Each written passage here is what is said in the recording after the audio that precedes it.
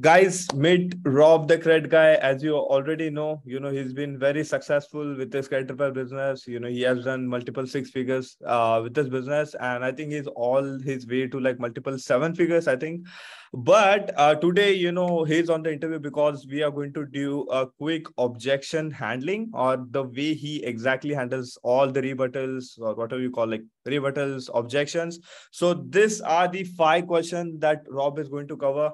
The first one is I can't afford it. The second one is I need to speak with my wife. And the third is I'm shopping around for the best price. The fourth is, do you take payment on the call itself, or if you need to take the payment after the call?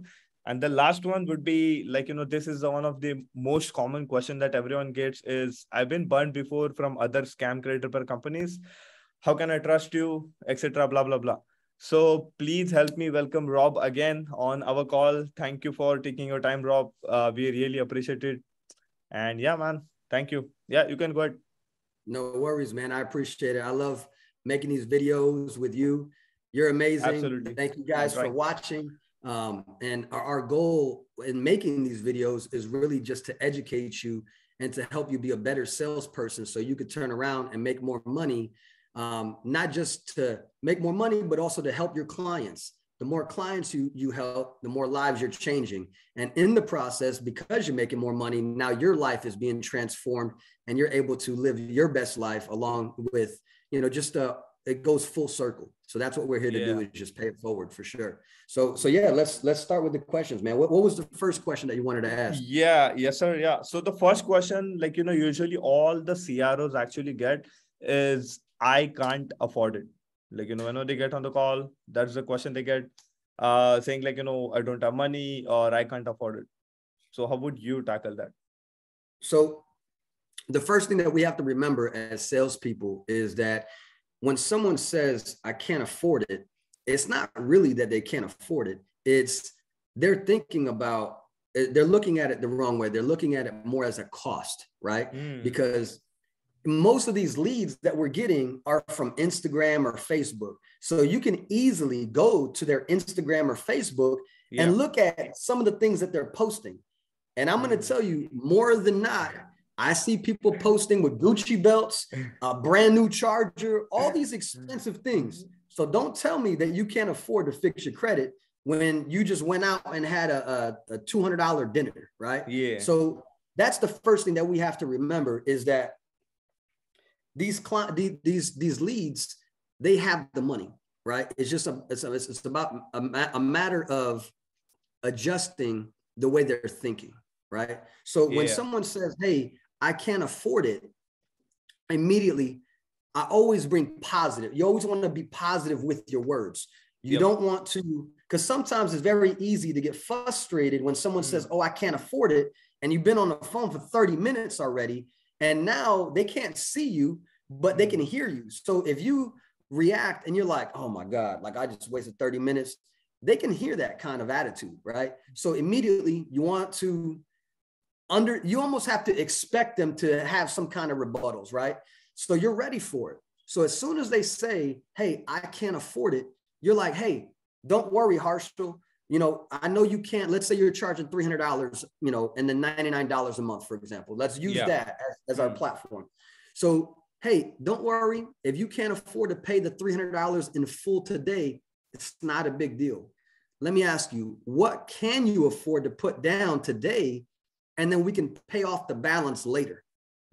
Right there, you're giving them an option to say, hey, don't worry about it.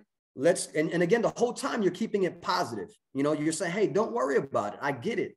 We have clients that can't afford to pay the $300 either. What can you afford comfortably? And then we can just pay off the balance. And notice how I didn't give them a number. I didn't say, hey, can you afford to pay $150? I want to be able to feel, even though I know I'm the one that has the control, I want them to feel like they have some kind of control in this decision making as well. It's also that alone is going to make them feel comfortable, right? Now, the next thing is if they say, hey, you know what? Well, how much do you want me to put down? Listen, we all work very hard. So you're going to want to collect that money as soon as possible. So my rule is I'm always trying to collect half, right? Because half of 300 is only 150 bucks. That's not a lot. You know what I mean? Nowadays, these people are buying Jordans for 200 bucks. So if you can't pay $150 to fix your credit, then maybe you're not the client for us, right? Because I don't want you to start the process and then cancel after a month, right? So I always shoot for 150. Well, hey, can you afford to pay 150 today? And then you can pay the other 150 maybe in 2 to 4 weeks. Usually that's a no-brainer. They're like, yeah, okay, perfect, let's do it. And that addresses that most of the time. But again, let's take it a step further. Let's say now they say, well, I can't afford anything today. Like I have $5 in my bank account. Like I just paid my rent. It's the first of the month. So then you still don't give up, okay? Because think about it. You just spent 30, 45 minutes on the phone with them. Why would you want to give up? So you always want to keep it positive. So let's say they have no money at all. That's when most salespeople will really get frustrated and just hang up on them or maybe even be rude. That's not how you want to represent yourself or your company. So always keep your composure. That's very important. Yeah. Now, again, they have no money. Let's just say they have no money, right? The next thing you say, don't worry about it. I know you only have $5 in your account, but you did say that you get paid next week. So let me ask you, can you pay the full $300 next week when you get paid? They either answer yes or no. So let's say they say yes. Okay, no worries. Now, this is very important. You do not hang up the phone without getting the payment information. You have to get the payment information, even if you're not charging the card today. Because at the end of the day, if you say, oh yeah, you take their word for it, buyers are liars. Okay, they're not going to call you back. I'm sorry. So you want to say, okay, you said you could pay next Friday, no big deal. What I'm going to do is I'm going to get your account set up right now. We're going to start working on the dispute letters. Even though you haven't even made a payment today, we're still going to start doing work. So what I'm going to do is while I'm doing that, is it okay if we take the payment information today and we charge the card on Friday? Is that okay with you? So notice how I specifically asked them, I'm going to get your account set up today. I'm going to work on doing the dispute letters. So you're describing and painting that picture of what you're going to be doing. You're doing more than they have already invested at this point, right? Because you're already doing work. So you're telling them, hey, I'm going to go ahead and start the dispute letters, get everything set up, but I'm not going to send anything out until, of course, you make that first payment. So is it okay with you if I take the payment information today and we charge the payment on Friday? Is that okay? Yeah. The reason why I'm ending that sentence with "is it okay" is because you're asking them permission, number one. Number two, that is a yes or a no. There is no maybe. There's a maybe. Let me think of no. It's either yes or no. And if they say, oh no, let's just say they say no. And you're like, well, Harshal, you just said that you're ready to go. You know, you understand the process. You will have the 300 on Friday. You know, why are you hesitant on giving us your payment information if we're already going to start the process now, even though you haven't paid us? Doesn't that sound like a good deal for you? So you're constantly going at it.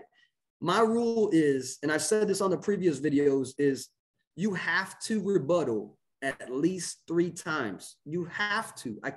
I can't stress that enough. Why? It's not about being pushy. It's about helping these people. Sometimes these people need to be pushed so they can realize how much, you know, they actually need your help. And another thing, as a salesperson, the worst feeling, and I know everyone watching this video has felt this at some point in time, where they're on the phone, they spend 30, 45 minutes or more on the phone trying to close this deal, and then they hang up the phone, not getting the deal, and then they're like, damn, I should have said this, I should have said that, I should have went a little harder on that call. And then you beat yourself up, and you take that type of vibe and you take that type of energy to your next call. And then your whole day is messed up, man. So even if you don't, let's say you don't even make the sale. If you rebuttal that person 3, 4, 5, 10 times, at the end of that call and you don't make the sale, you're going to actually feel somewhat good because you're like, man, I really went hard on that call. Yeah. And I sound very professional, because you always want to keep it professional. I sound very professional. I pushed it to the max. And I know if they call another credit repair company, if I couldn't close it, they can't close it, because I just rebutted it like 20 times. Yeah. Makes sense, bro. So that's really important. Yeah, so that's how I would handle that. What's another rebuttal that? This is like another common one that we have seen, like, many CRO says, it's, I need to speak with my wife. I love this one. You know why I love this one? Most people hate this one because for most people, this is their nemesis, right? Mm-hmm. This is the big one that they just can't overcome. Yeah. It's a lot easier than you think. You know why it's a lot easier than you think? Because 90% of these people who say, I need to speak to my spouse, they're full of it. They're lying. They don't need to speak to their spouse. Yeah. You know why I'm saying that? Is because they already talked to their spouse about this. Yeah. You think their spouse doesn't know that they're shopping for credit repair? Come on now. Don't be naive. Remember, buyers are liars, right? Yeah. So there's a couple of ways that you can attack this. With this, you cannot go light. You have to be very direct. You have to be very straightforward. If you beat around the bush, you got to understand they're going to do the same thing, and y'all just going to keep dancing. So what you want to do is, if somebody says, hey, I need to speak to my spouse, you can simply say, hey, Harshal, I know you need to speak to your spouse. I get it. I'm also married, but you know your spouse better than anyone. At least I hope so, So if she was on this call right now and she went through the credit report, just like me and you went through the credit report, and she saw all this damage and everything that needs to be repaired, do you think that she would tell you, hey, hun, I think we should get this done? Or you think she would say no? What do you think she would say after going through this call with us? Right? And so, again, that is a very direct yes or no question. You want to be blunt with it and simply ask them a direct question. Another way that you can, address this is, and I usually use this one after I've rebutted it at least 2 to 3 times. This is one that's going to stop you in their tracks right now. So after I've rebutted this a couple of times, I need to speak to my spouse. I'm like, hey, Harshal, what happens if your spouse, what happens if your wife says no? What then? What do we do? What do we do at that point? Most people, when you ask them, hey, what if your wife or what if your husband says no? No, yeah. Most people don't even know how. I mean, it's so funny when I do this because they almost don't know how to respond. Their response normally is, well, I never thought about that. What if my wife says no about repairing my credit? And normally at that point, I'm pulling their card. That's what I'm doing. I'm calling them bluff, right? And so at that point, most of the time they're like, you know what? Let's just do it, man. Because I'm gonna talk to my wife. I'm gonna end up doing it anyway. And that's normally what gets them to do it. Because again, or another thing that you can do is, remember, you're in conversation. You've already been talking to this person, so you probably got to know a little bit of their story by now, or at least I hope you have. And so most of these people have already been declined for a house. Most of these people have been declined for a car, an apartment. They've been declined for something. That's a part of their story, guys. So don't be scared to use that, because if somebody says, I need to speak to my spouse, you can easily say, well, hey, Harshal, I know in the beginning of our conversation, you told me that you were declined for a house. And that house is not just for you, man. That's for you, your wife, your kids, your whole family. Getting declined for anything, not just a house, but getting declined for anything is, it hurts, man. It's embarrassing, especially as a spouse, as a husband.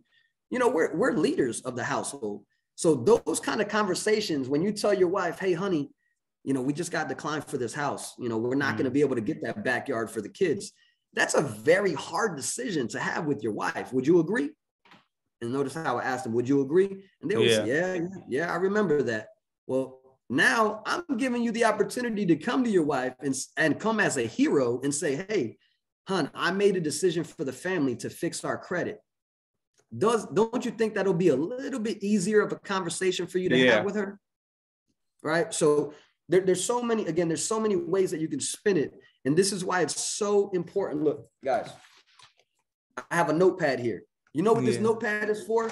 This notepad is for taking notes. It is for taking very important details on every single conversation. You know why? Because that is ammo for me to close the deal. This is why in the beginning of the initial call, you need to ask questions.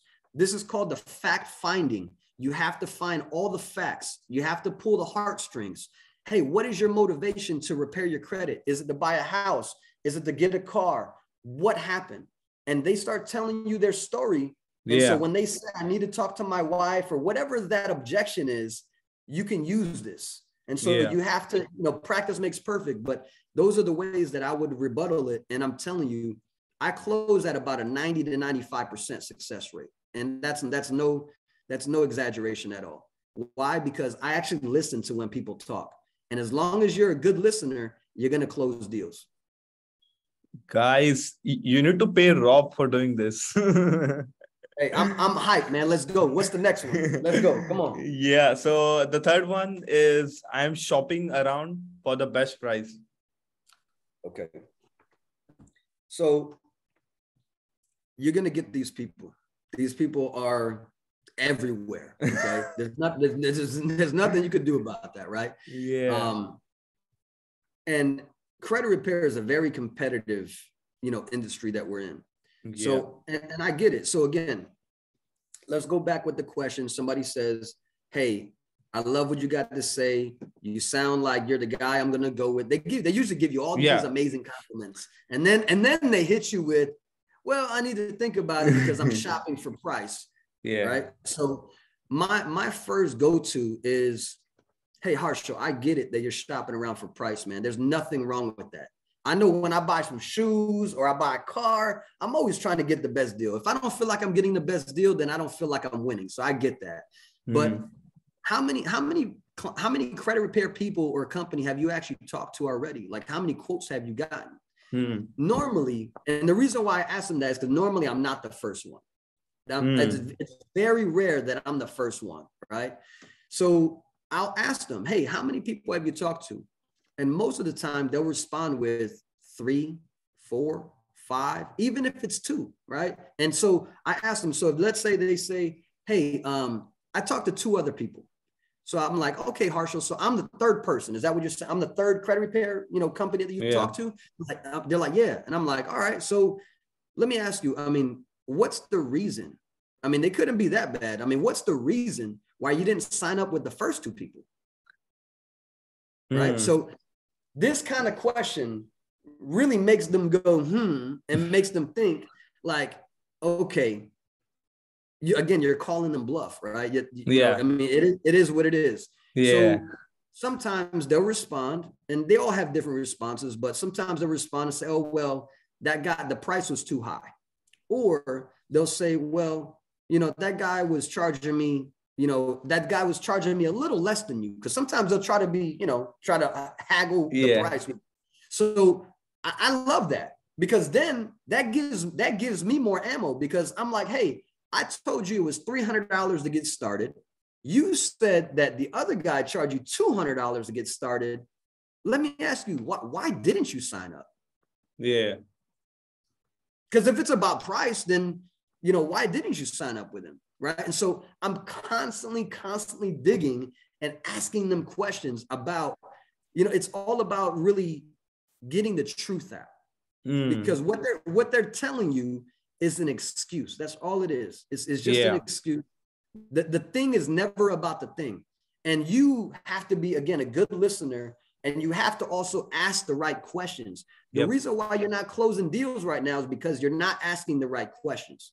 And some people are scared to ask the right questions because they feel like they're being too forward, or they feel like they might lose the deal because they're going to ask, a question that's too forward. Listen, when somebody says, I'm shopping around, that's also goes hand in hand with I'm thinking about it. It's kind of like the same thing, right? So another way you can address that is, hey, I know that you're shopping around for price, but let me ask you, you said that you got declined and you've been dealing with this bad credit for what, the last 2 years roughly? Why do you want to wait another day? Why would you want to be in this situation another day with bad credit when we can get you started now and you have your first credit update in 30 days? Like, why are you continuing to put it off? What more do you need to think about? Right.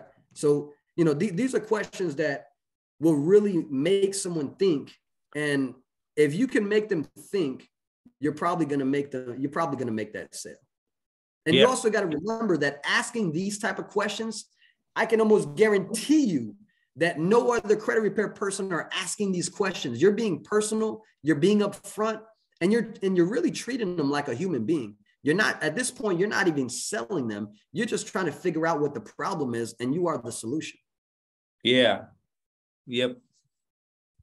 So that's going to really, separate you, is asking, the big takeaway here is being a good listener and asking the right questions. Yeah. Right? So you could rewatch this video and take everything that I'm saying and say the same exact thing, but then also put your own spin on it. But at the end of the day, continue to ask questions. If you don't ask questions and you don't go for the sale, and that's another thing, all these rebuttals are great, but if you don't say, hey, so are you ready to get started? Or, have you heard enough to make a decision today? Those are the questions. Those are closing questions. If you're not asking those, that's the reason why you're not closing. Because you can have good rebuttals, but if you don't go for the close, it's a waste of time.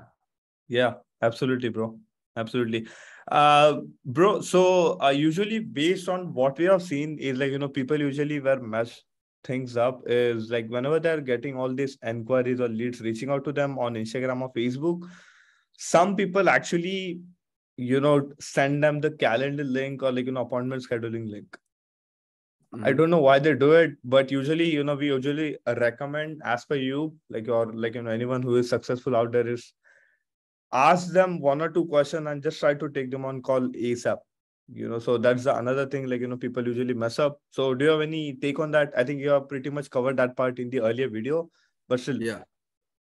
Well, I mean, you got to understand that nowadays, everybody will text you, they'll message you on Instagram, but let's be real. You're not closing no deals through text message. You're not closing no deals through Calendly. You're not, you're not closing those. You have to be personal, right? They have to know that you are a real person, that you are a real company. So you have to ask them for their number. Matter of fact, I had a lead yesterday who said, I feel more comfortable texting. That was his response.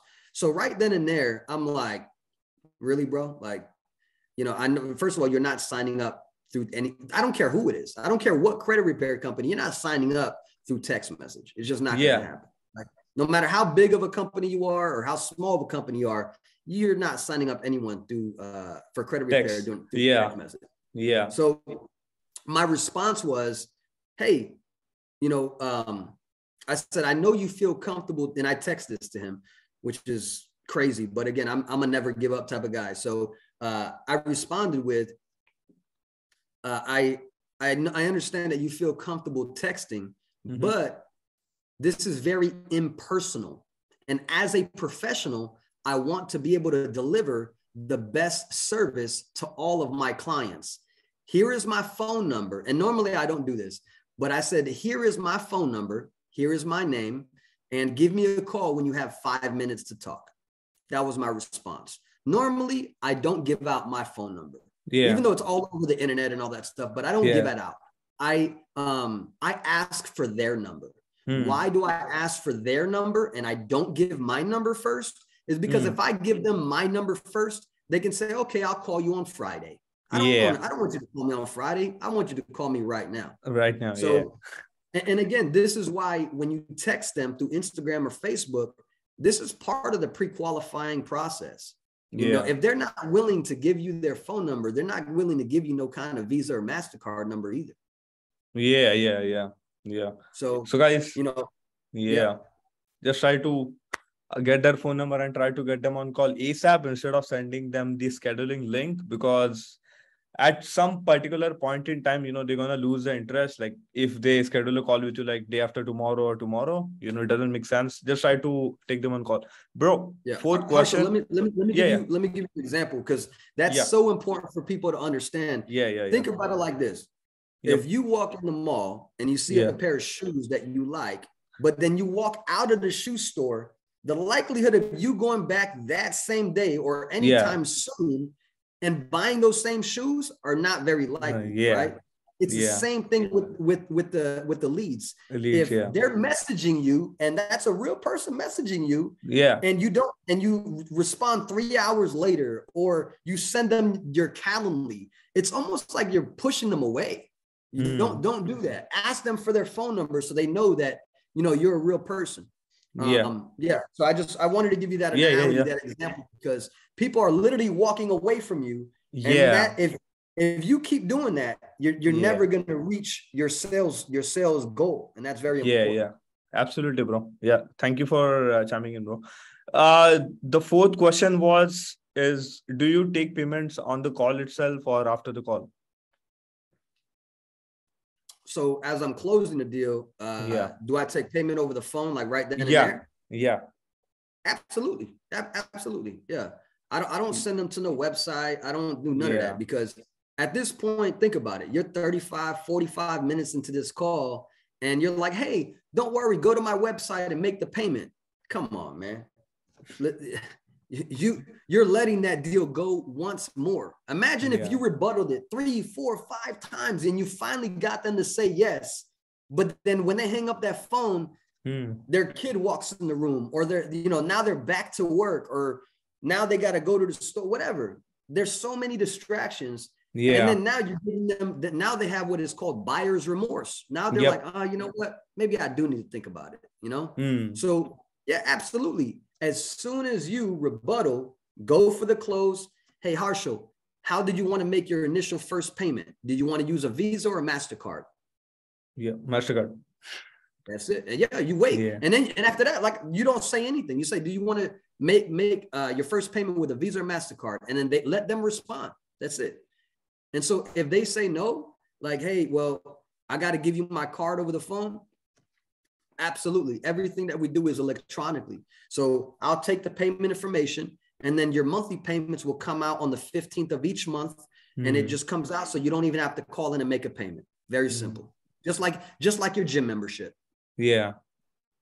Ooh. All right. So, okay. Yeah. Yeah. So you got to paint that picture for them. Like, oh yeah, just like your gym membership. They're like, okay, cool. Yeah, for sure. Yeah, absolutely, bro. Very last question, like this would be like, the one of the common question. I think like, there are so many comments and like posts out there that actually, tries to understand. But the fifth question is, I've been burned before from other scam credit repair companies out there. What's your take? Like if you get this question. This is, there's so many ways to answer this, but I'm going to try to keep it simple as possible. But I think the most important thing as a company, I don't care if you're a one-man army or you have 20 salespeople on your team. It is very, very important to build a Google page, build up your reviews, build up a Facebook page for your business, build up reviews, post testimonials on your Instagram, Facebook, everywhere that you can post testimonials, the real clients getting real results. That's what people want to see, right? That is the easiest rebuttal, because even like our company, right? You can go and look up Quick Tax and Credit Solutions, and you can see all of our reviews.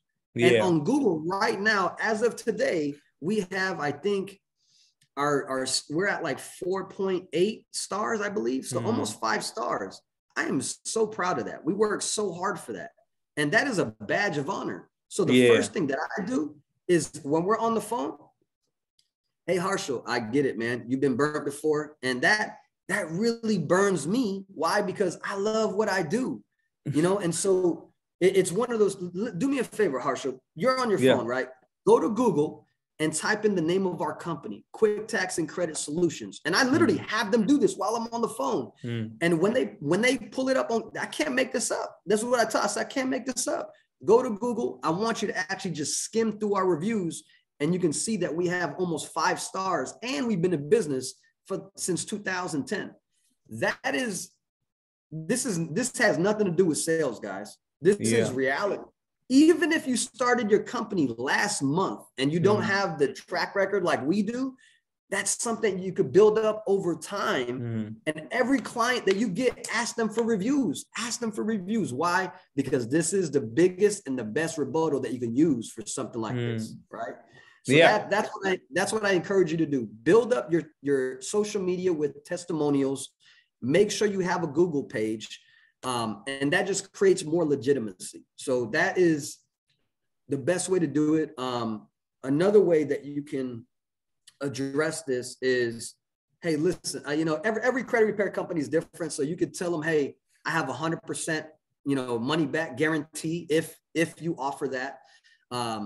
You can also say, hey, I get that you've been burnt before, but let me ask you a question, Harshal. What is it that you do for a living?